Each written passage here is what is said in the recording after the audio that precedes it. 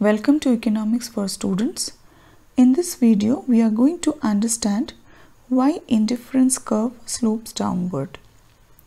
To understand this concept, let us consider this indifference schedule of a consumer.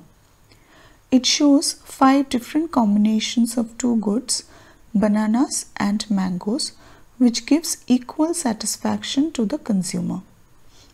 In order to represent this schedule graphically, let us measure units of bananas on x-axis and units of mangoes on y-axis.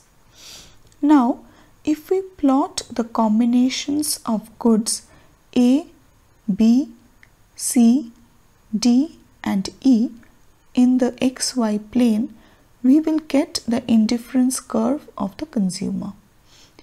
Notice that in order to increase the consumption of banana, the consumer will have to sacrifice some units of mangoes so that his total utility remains the same and he remains on the same indifference curve. So, indifference curve is downward sloping.